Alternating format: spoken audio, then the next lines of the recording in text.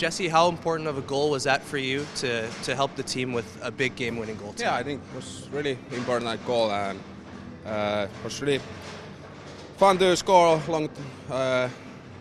It's not every game. What did you think of your team's third period, in particularly how you guys really took over that game in the third I think period? was the third period was great. We did give a lot for Ottawa, and take a couple goals there and get the points home.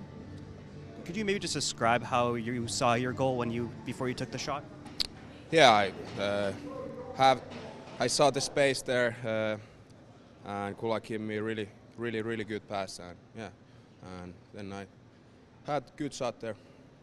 How big is it getting a win after the result in Philadelphia, where you maybe left a point on the board? Yeah, of course, every point is really important, and we take those. And tomorrow is again game, so hopefully we play good tomorrow again.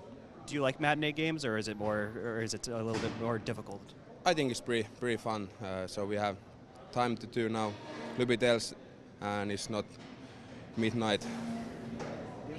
You had a big smile on your face during the game. You smile a lot, actually, but particularly after a goal. Can you talk about how much you enjoy just your team, the teammates, and just being with the Oilers?